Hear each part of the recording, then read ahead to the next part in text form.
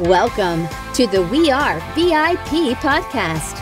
Each week, your host, Casey Hasten, Director of Recruiting at VIP, will bring you valuable insights from thought leaders, introduce you to incredible companies, and bring you tips for landing your dream job from our team of executive recruiters at VIP. And now, Casey Hasten. Welcome to the We Are VIP podcast, a podcast devoted to adding value to your career or candidate search, brought to you by VIP. I'm your host, Casey Hasten, Executive Recruiter, Director of Recruiting with VIP, and your all-around hiring guru. And for those of you watching today, I hope you've noticed my shirt, because yes, indeed. Today on the show, I'd like to welcome Hal Elrod, author of the best-selling book, The Miracle Morning, and host of the Achieve Your Goal podcast. After surviving multiple near-death experiences and impacting millions of people through his books and speeches, he's now leading a worldwide movement to elevate the consciousness of humanity one morning at a time. I am so excited that Hal is here with us today, and I want to give a quick shout out to Larry Roberts and Eric Cabral for making this happen today. Hal, I know our time is limited with you today, so I want to go ahead and get right to our questions so we can get as much information out of you as possible. So Hal, your Miracle Morning philosophy has helped so many people make profound changes in their lives. For those who don't know your story, can you share a little bit about the experience that brought you to adopt this philosophy? Yeah, it was unexpected. It was never a book idea or anything along those lines. It was in 1999, I was in a car accident. I was hit head on by a drunk driver at 80 miles an hour, and I was found dead at the scene. My heart stopped for 6 minutes. I was in a coma for 6 days, and I woke from the coma to face this unimaginable reality and be told I would never walk again. So that sent me on a path in my life to try to really find purpose and meaning in the midst of adversity, if you will. And then fast forward 8 years later, when the U.S. economy crashed in 2008, I had learned to walk again. I had just actually finished a Hall of Fame sales career with Cutco Cutlery, and I was a coach. That's how I made my money, was as a coach, and I was writing my first book. And when the U.S. economy crashed, I kind of crashed with it. I lost over half of my clients. I couldn't pay the mortgage. My house was taken by the bank. My credit card went from paid off every month to living on it, and accumulated $50,000 in credit card debt in 6 months. And I really felt scared and hopeless, and I didn't know how to do. I couldn't figure out how to turn my life around. And a series of events led me to a quote. I heard a quote from Jim Rohn. And this quote gave birth to the Miracle Morning. Jim Rohn said, "Your level of success will seldom exceed your level of personal development, because success is something you attract by the person that you become." And in that moment, I rewound my iPod, which I was like this close to selling for food, by the way. I rewound it and I listened to that again. Your level of success will seldom exceed your level of personal development, because success is something you attract by the person that you become. And in that moment, I had an epiphany, and I went, well, wait a minute. If we're measuring success on a scale of 1 to 10 in every area of our life, everybody wants level 10, right? I want level 10 happiness, level 10 health, level 10 relationships. I want level 10 energy. Like, in every area of our life, we want to be a level 10. It's one thing human beings share in common, is this innate drive and desire to fulfill our potential. But when I then ask myself, okay, well, if my level of success isn't going to exceed my level of personal development, what's my level of personal development on a scale of 1 to 10? And I believe this is the disconnect for most people, is we all want level 10 success. But when I was honest, I go, I'm like at a 2 or a 3 on a good day, And when I say level of personal development, I define that as who we are and who we're becoming as a person, like the knowledge that we possess, the discipline that we've developed, the habits that we've implemented into our life, right? That's who we are, how we show up every day. And at that time in my life, I was depressed, I was scared, I was losing money, I was really in a scarcity mindset. So on a scale of 1 to 10, I was at like a 2 or 3 or 4. And the epiphany I had was, I've got to create the most effective personal development ritual in the history of humanity, so that I can become, gradually, day by day, become a better version of myself, so that I can become a level 10 person who is capable and qualified of creating and sustaining that level 10 success that we all want. And so I went home and I Googled what are the best personal development practices of all time. And I was looking for one, maybe two that I could do. And I had a list of 6: meditation, affirmations, visualization, exercise, reading, journaling. And I was overwhelmed. I go, well, which one is the best? Which one's the most effective? And I kept reading articles and none was apparent. It just depended on who you asked. And I almost kind of threw in the towel with overwhelm. And then I went, wait a minute. What if I did all of these? What if I woke up tomorrow morning an hour earlier and I did all 6 of the most proven, effective personal development practices that the world's most successful people in history have done for centuries? And I thought that would be the ultimate personal development ritual. I woke up the next morning, even though I wasn't a morning person, I was actually excited and I actually learned something that morning, that whatever our last thought before we go to bed is usually the first thought we have when we wake up. If you go to bed stressed out or worried about your to-do list or whatever, you wake up feeling stressed, feeling overwhelmed, resisting getting out of bed. But I don't know about you, when I was a kid on Christmas Eve, did you celebrate Christmas growing up? We did, and I never slept on Christmas Eve, just FYI. Yeah, and but you still woke up with a ton of energy and clarity and motivation, right? Because the last thought you had before you went to bed, whether you slept or not, was I'm excited to wake up. And that morning, even though for the last 6 months I had been depressed and I had been stressed and worried and in fear mode, that night I went, I can't wait to wake up and try this. This is going to be amazing. I'm going to do the 6 most timeless proven practices.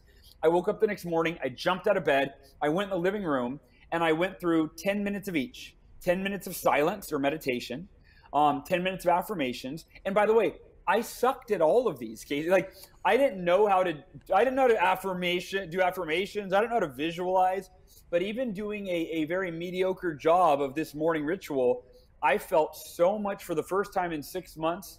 I felt clarity. I felt motivation. I had energy. I was compelled and optimistic that if I do this every day, it's only a matter of time before I become that level 10 person that I need to be to create the success I want. And to kind of tie a bow on the story, I was thinking it would be 6 to 12 months of this daily improvement.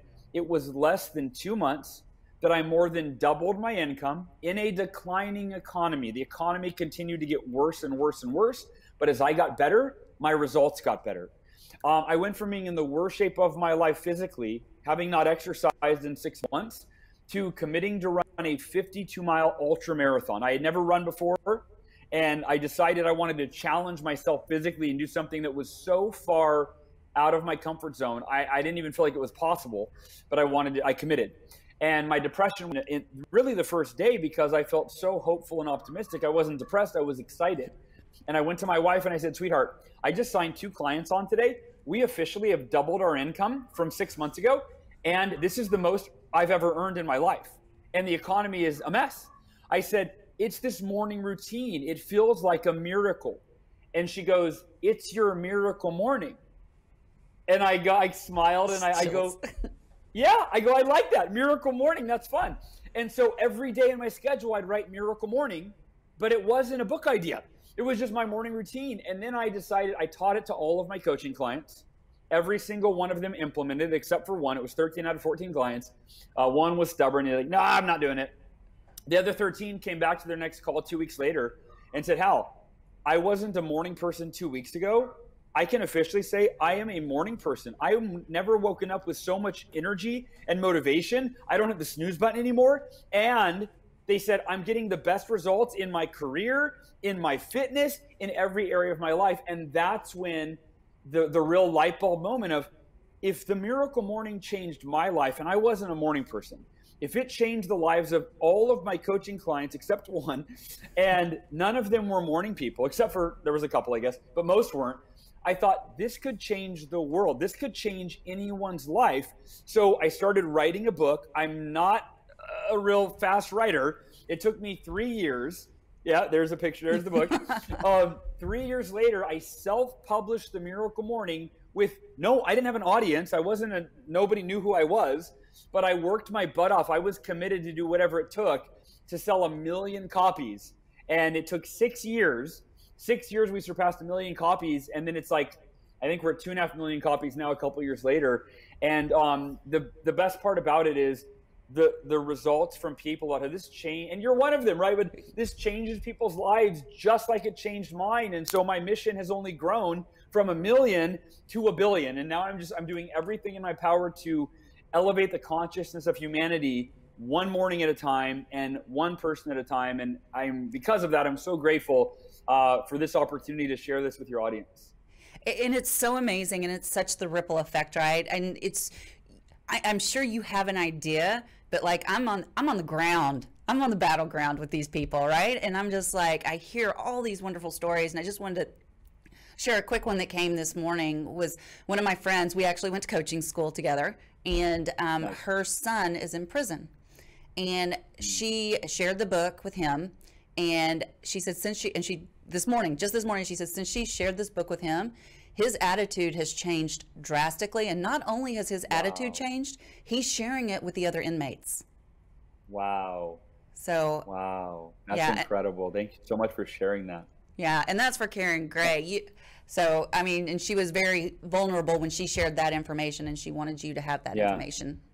Tell her that means so much. I'm so grateful for her and for her son. And we have had multiple people before say that do the miracle morning for inmates, or for some, some, I don't know what we'd call it, but for that exact reason. So hearing that that's really encouraging. It's amazing. So for those of the audience, which they should be aware of this, but just in case, kind of walk us through each of the savers, the 6 practices that make up the miracle morning. Yeah. So the first is silence. And originally it was meditation, but when I was creating an acronym, which my wife, that was her idea, she said, why don't you get a thesaurus and see if you can find words that replace some of the words and organize them into an acronym so people can remember it really easily. Mm-hmm. And I go, she's like my muse. She's so brilliant. And so meditation became silence. And I'm so glad that it did, because there's more than one form of silence. You can meditate in the morning, right? Or it might be prayer in the morning. For me, it's both. I meditate and then I pray. Another form is contemplation. Just sitting there and asking yourself like a question: what do I need to focus on most in my life right now? Or what do I need to focus on improving, right? And then you just sit there, set a timer for 10 minutes or longer, and just sit. And it's amazing. You think about it. When do our best ideas, our life-changing breakthroughs come? They come in moments of silence. It's at night when we're falling asleep. And as we're falling asleep, we have those ideas that we have to wake up, turn the light on, and write them in our journal, because it's like, oh my gosh, that's what I need to do to change my relationship, my marriage, my relation with my kids. I mean, my finances. Like, we have those ideas. It's in the shower. It's right when we're in silence. It's in the shower. It's when we're on a walk and there's just nature and we're not listening to any music or anything. We have these brilliant ideas. But most of us are overstimulated. We wake up, we go straight to TV or the news or our smartphone, social media, email, whatever. And that's, whether it's visual noise or auditory noise, it's noise. And you're not going to have the brilliant ideas.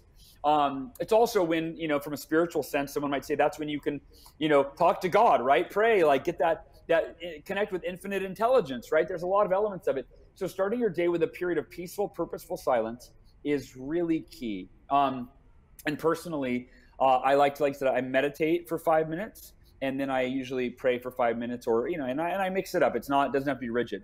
The A in Savers is for affirmations. And affirmations are, in my opinion and my experience, the most misunderstood, mistaught, yet most effective form of personal development when done correctly, effectively. So here's the problem with affirmations. There's one of two problems in the way that we've been taught for, I don't know, decades, centuries. I'm not sure how long. I haven't been around that long. But in the 40 years I've been around. So the first problem is we're taught to lie to ourselves. We're taught to trick ourselves into believing something. So, for example, if you're struggling financially and you want to be rich or wealthy, right? We're taught to say, just say I am, and then whatever word follows it is the most powerful, right? I am wealthy. I am a millionaire. The problem is the truth will always prevail. And so if your bank account is negative and you say, I am a millionaire, right? Your subconscious is going to go, no, you're not, right? You're going to know that you're trying to trick. You're smart, right? We're all smart. We know So that's not the optimum strategy. The truth will always prevail. And now you're creating an internal conflict if you say something as if it were true now, if it is not yet true. The second problem with affirmations that we're taught is to use this flowery passive language that promises us a magical result without necessarily any effort. And it makes us feel better in the moment. So for example, we can stick with the financial track. Let's say you want to improve your finances. There's a really popular money affirmation where you say, I am a money magnet. Money flows to me effortlessly and in abundance. Now, that might make you feel good if your bank account is negative or if you're struggling, and then you go, oh, thank God I'm a money magnet and money's magically going to flow into my life.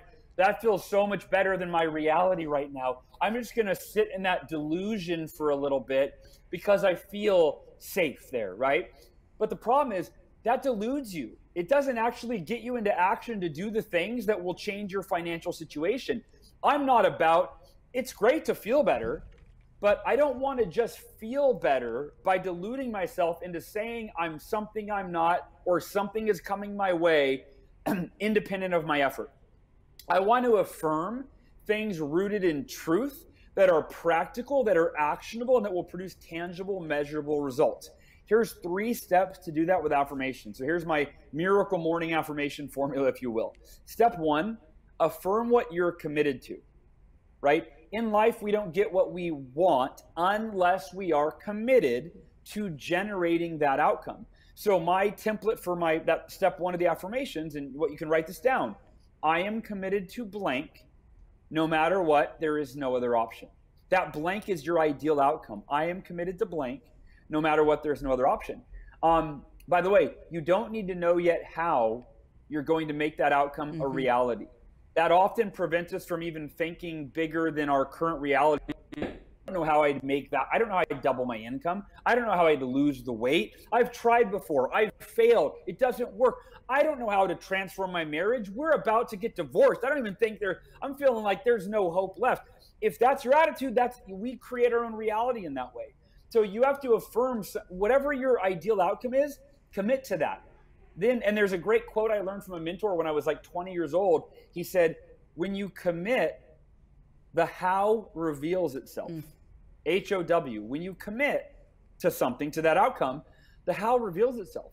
But not until you go, I'm committed to find a way. And then guess what? You're resourceful. You'll find a way. So number 1, I'm committed to blank. No matter what, there's no other option. Number 2, affirm why you're committed. Why is it a must for you? Why is it meaningful? Why are you willing to do whatever it takes?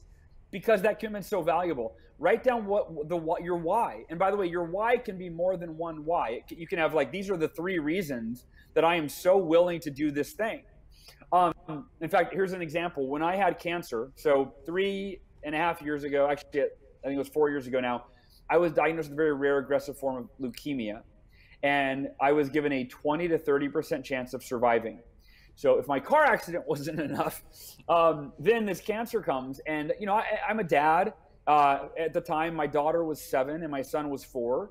And being given a 20 to 30% survival rate, my cancer, by the way, is acute lymphoblastic leukemia.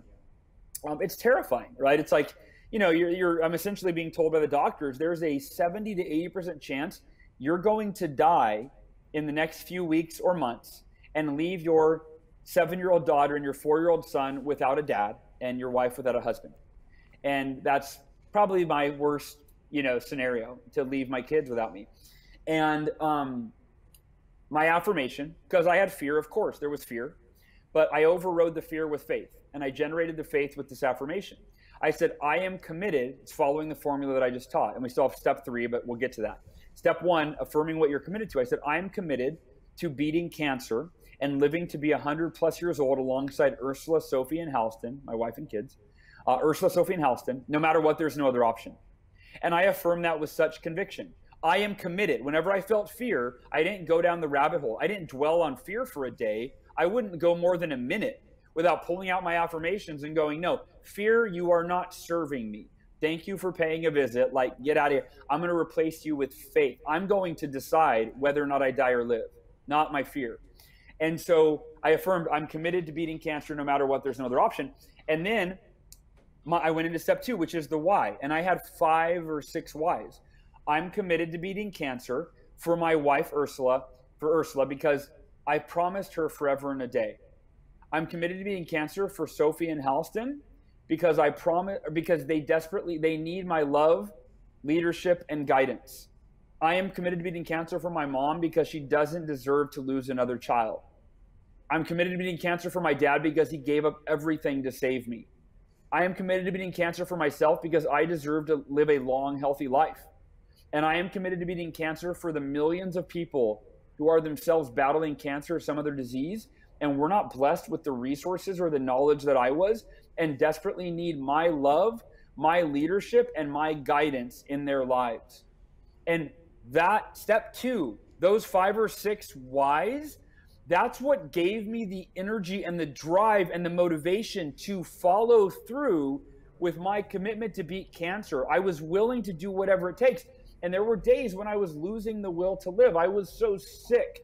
And if you've ever been sick, you just, it's hard to think clearly when you feel horrible.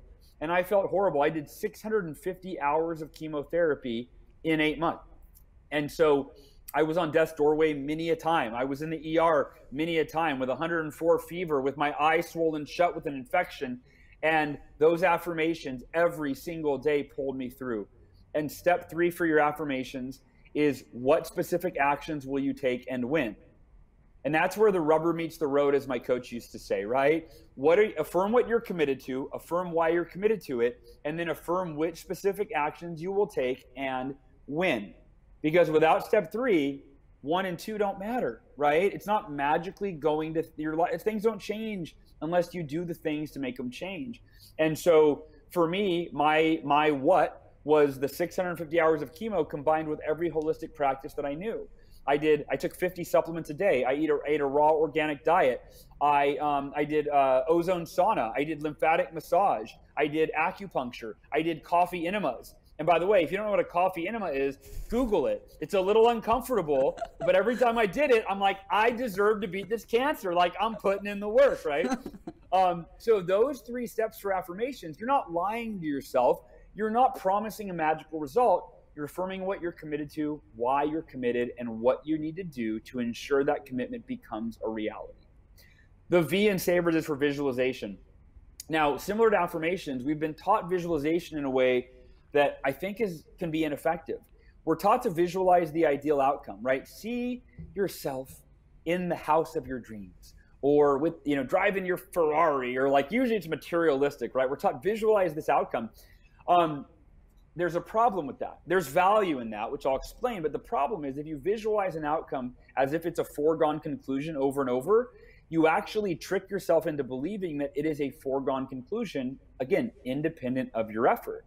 A lot of people, whether it's affirmations or visualization or these other practices, the way they've been taught to us, it's like they're selling us this woo-woo stuff that makes us feel better while we do it, so we get addicted to doing it, but it's not actually changing our lives. And so with visualization, the value in visualizing your ideal outcome, there is value. The value is the more you see it, especially if it's so far out of your comfort zone that you have trouble even imagining you can actually make it true. When you visualize it over and over, you're acclimating to that possibility. You're going, wow, at first, I couldn't even imagine it, but now I've seen it so many times. I actually believe I'm seeing what it's going to look like and how it's going to feel. That is step 1, and it's the least important step. The real crucial visualization aspect is to visualize yourself engaged in the necessary activity today. So every morning during your miracle morning, you visualize yourself doing the thing today, whether it's going for a run while you're training for that marathon, or eating the right foods because you're trying to lose weight, or engaging with in a loving, peaceful way so that you can create a harmonious relationship. Or visualize yourself picking up the phone and cold calling prospects, right? So that you can make those sales. So whatever it is, it's visualizing yourself engaged in the necessary activity while putting yourself in a optimal emotional state.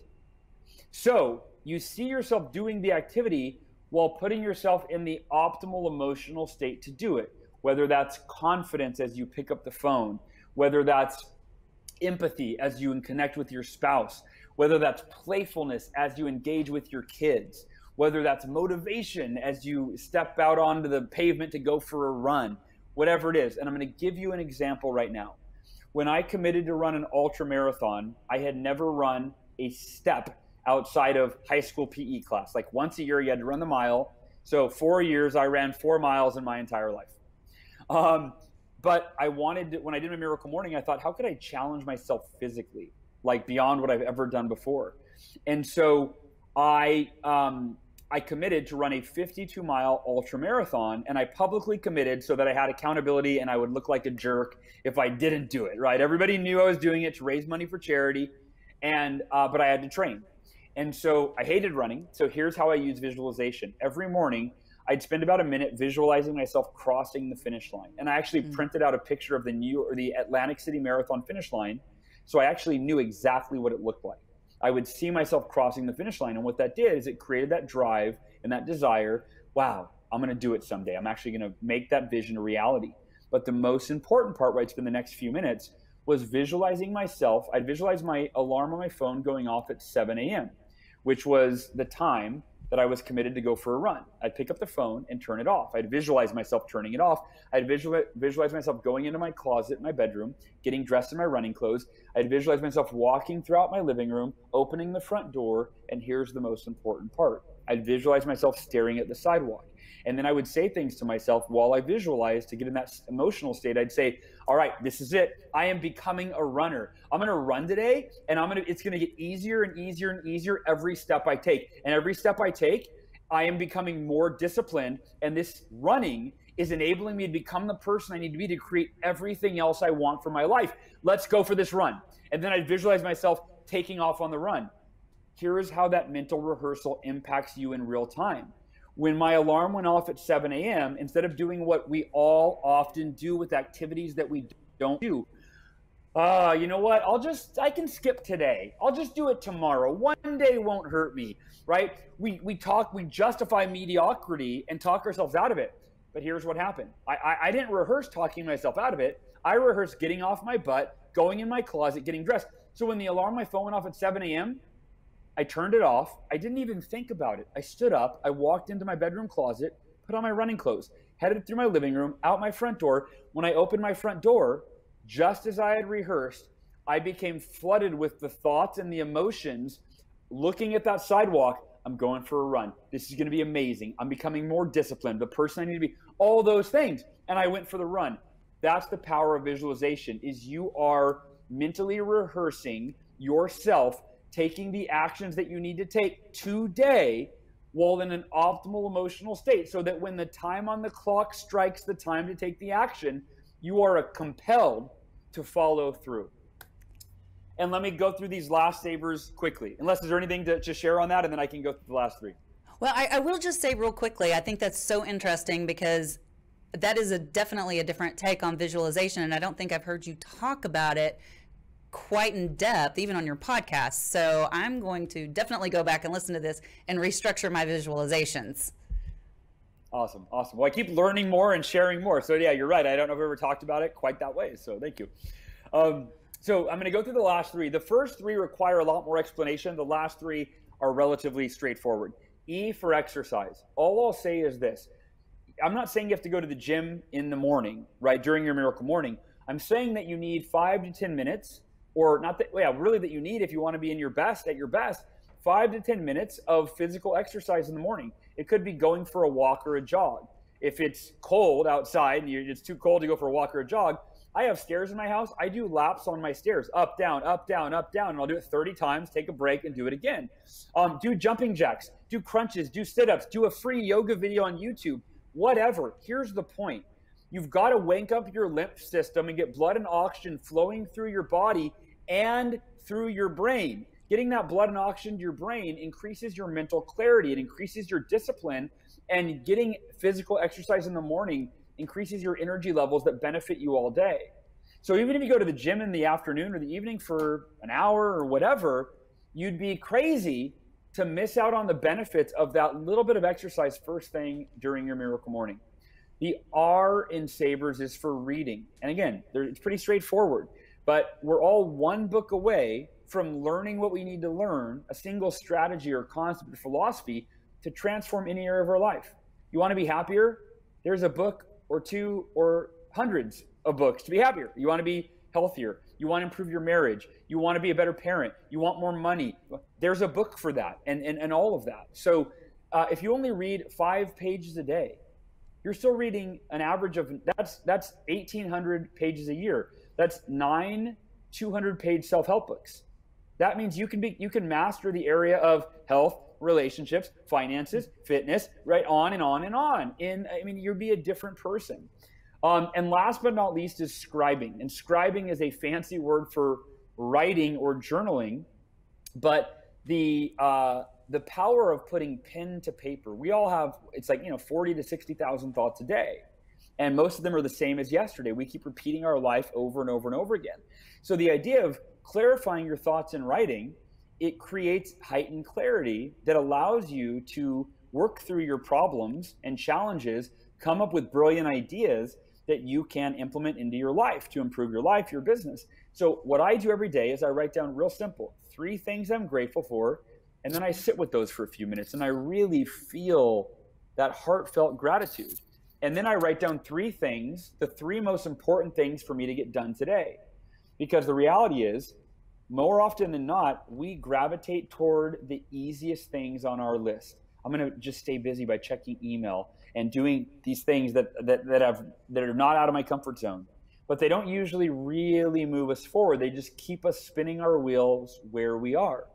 So every day I look at my to-do list, which is usually dozens of things. I look at my goals, I look at my to-do list for a few minutes, and I ask myself, what's the single most important thing for me to do today that will make the biggest impact in my life? And once I write that down, I ask the same question. What's the second most important thing on my list that I could do today to move me forward? And then what's the third most important thing? And if you do that every day, that's the secret to productivity. Not being busy, but actually being productive and producing results that create serious outcomes in your life that are really, really beneficial. Wow, that just took a whole book and condensed it into about 10 minutes. So that was awesome. We are almost out of time, so I just have a couple of more questions for you. And I really want to encourage the audience, if you have not watched the Miracle Morning movie, you must. And Hal, I loved your book, but the movie 10x the experience. It absolutely did. It was so crazy because a friend of mine and I were doing a virtual party, and so we stayed on to the very, very, very, very end after you guys were doing your little coaching sessions and all that at the end and sharing more. But you being so vulnerable in that movie, and I mean, I cried so many times, but then I laughed, and celebrated with you. I felt like I was right there on your journey, and so. And I do want to throw this out there too. Thank you so much for introducing me to Dr. Sean Stevenson. Amazing person. So, and I love that was in memory of him. So thank you for that. So what inspired you to move your book to a documentary movie? Yeah, it's a real straightforward story. One of my good friends, Nick Conadera, is a filmmaker. And he had made a single movie. It was like a millennial comedy. And he was over at my house for dinner one night. This was 2014, I think. And he said, Hal, the Miracle Morning is so viral. He said, people, it's word of mouth. It's just people, it's changing people's lives. They share it. How can I do that with my movie?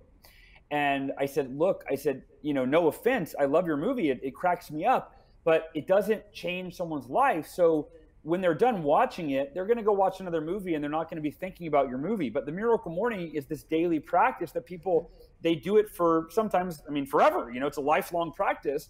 And they're talking about it all the time because it's constantly improving their life, because there's no limit to our human potential. So anyway, I said, if I were you, I would make a documentary about something that changes people's lives. And it's so funny. I am always I miss the obvious, always.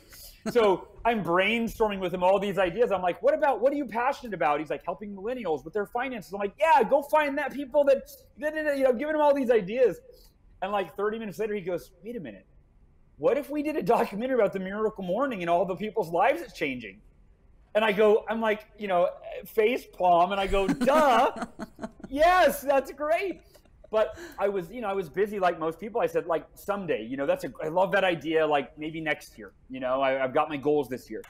And Nick is very persistent. He kept bugging me, texting me, when are we doing the movie? When's the movie happening? And I kept, brushing him off. And then he called me one day and he said, what's your mission with the Miracle Morning? And I knew he knew, but I humored him. I said, it's to elevate the consciousness of humanity one morning at a time. And he said, what percentage of humanity reads self-help books? And I kind of knew where he was going, but I played along and I said, like 1%, maybe. It's 2%, I don't know. And he said, what percentage of humanity, at least in developed countries, he said, watch film, watch the television screen. And I said, yeah, the rest, the other 99%. And I said, I guess we're making a movie. And his point was that if I wanted to reach the masses, I had to put the Miracle Morning in a form that the majority consume. They don't consume books, not self-help, but they consume television by, 1,000 times more. And so we started filming the movie, and so that's what got us to make it, and we wanted to make it better than the book or beyond the book, where we not only shared the Miracle Morning, but you get to see, right? You've seen it. You see these people, these ordinary people. That one guy lost 90 pounds in 6 months. Another woman who was blind, a single mom, divorced, fulfilled her dream of being a motivational speaker. She's out in Kenya. Another gentleman who lost his child. His son died. And then he went into a deep depression. The Miracle Morning got him over his depression. I mean, there's all these amazing stories. And then we went some of the world's most successful people, and we showed how they are starting their day. And, so the Miracle Morning movie, that's why we created it, and kind of how it became a lot more than the book.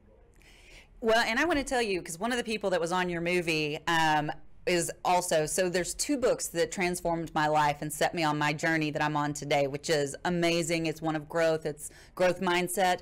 But it was The Miracle Morning, which I saw on somebody's vision board. That's how I found you. Wow. Off somebody else's vision board. And then The 5-Second Rule. Mel Robbins. Mel, yes. So I had to have Mel Robbins to help me break the snooze habit. So it was amazing. And I am so appreciative. This is, I know my audience is just beside themselves because we talk about you on at least every other podcast, and so they're going to be so excited. Oh, cool. But I don't want to let you get away without answering our VIP questions. You got it. At least 2 of the 3. One of them, I think I shared with you, was based on your book. Yeah. So, but I'm really interested to see your take on this. So if you were chosen to be one of the first colonists on Mars, what 3 things or people would you take with you? I think that's an easy one because I've got a wife and 2 kids. So I would take Ursula, my wife, and then my son Halston, and my daughter Sophie, for sure. Of course. And then we'd figure the rest out. You'd have fun while you were there, though, because you'd have everybody you love with you. My second question that I typically ask, which I think you've already answered, is what is one thing you do each morning to set your day up for success? But you wrote a whole book on that, so. Yeah, it's definitely the Miracle Morning. Yes. Actually, wait, let me answer that in one other way. Okay. The other thing that I do is I spend time with my family. I wake my kids up at 6:30 a.m. to do Miracle Morning with them. From 7 to 8 a.m. Is family time where I help my wife and my kids. I make breakfast and lunch and all of that. So that's really important because the old workaholic Hal before cancer didn't do that. I went in, I hid in the cave, right? I hid in my office. I did my Miracle Morning. All I did was my wife would say, we're leaving for school. And I would kiss them goodbye real quick, go back in. Now I take my kids to school half of the time, pick them. So that is something that I do to make my life really rich and meaningful, and be there for my family and not just my work. That is amazing. And I shared with you earlier that I refer to him as my forever man. He and I do our Miracle Morning together. And part of what we do is we also write down our gratitudes, but then we read them to each other, what we're grateful for and what our intent for the day is. So, Beautiful. And that has, it's been amazing. So my final question is, if your life's work was being summarized in a headline, what in a headline? I knew I was going to mess that one up. If your life's work was being summarized in a news article, what would the headline be? Man dedicates his life to elevating the consciousness of humanity one morning at a time. I love it. How do people find you? Go to miraclemorning.com. That's the best spot. You can find the movie there. You can find links to buy the book there. And last but not least, I invite everybody to join the Miracle Morning community. And that's also on the homepage of miraclemorning.com. But it's a Facebook group with 295,000 members from over 100 countries that wake up every day and support each other on this Miracle Morning journey that we're all on, this journey of life. It's so amazing. Thank you so much for giving this to the world. It has been a game changer. So thank you for sharing it. Together we are elevating consciousness, Casey. So thank you so much for being an advocate and paying it forward. My friends call me a town crier when I find something that I like. So I'm like, have you read this book? Have you read this book? You know, so I'm the same way. So one last thing to say to you, Hal, besides thank you so much for your time today. You are a VIP. Thank you. Thanks for knowing. And that's a wrap for today. Join us next week here on the We Are VIP podcast. We'd love to know how we can help you be a VIP. To find out more, log on to wearevip.com.